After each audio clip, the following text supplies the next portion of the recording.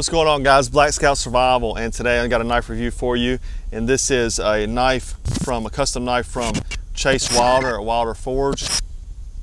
And this knife has got a 6-inch long blade with a 5.5-inch cutting length. It's 3/16 of an inch thick.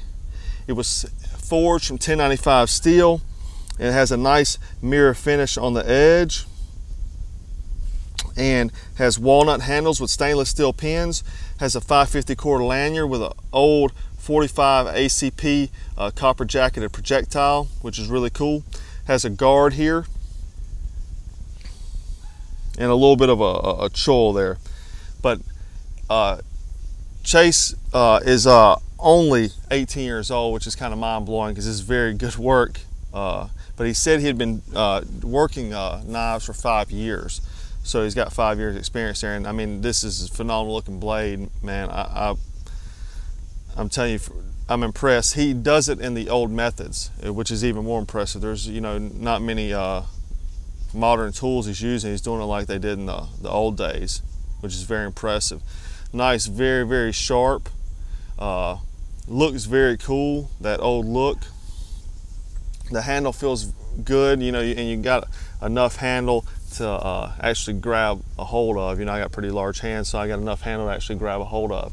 I do like the bigger blade. Now, he does make a lot of different styles. I think he makes like Puko styles, you know, finished type Scandinavian type knives, the smaller ones and stuff like that. But I asked to get a, you know, larger type Bowie type knife from him because that's the type of knives I like. So the spine is also sharp, so it will strike ferrocerium rod. And I have not tried it, but I'm pretty sure it does will work hitting flint and steel because it's 1095 high carbon steel. So anyhow, like I said, beautiful knife, great work from him. He's got a lot of other knives over there that I may be wanting to check out. Some of the smaller knives, I did see some I did like the Puko style. So anyhow, definitely go check them out. His knives are affordable too, especially, you know, making them by hand. They're really affordable and good quality knives. Really balanced, as you've seen, you know, throwing it in the tree. Very balanced knife as well to be doing, you know, working by hand. I've had a lot more expensive knives, custom, you know, $500 knives that weren't balanced. So great work, great knives over there. So definitely go check him out.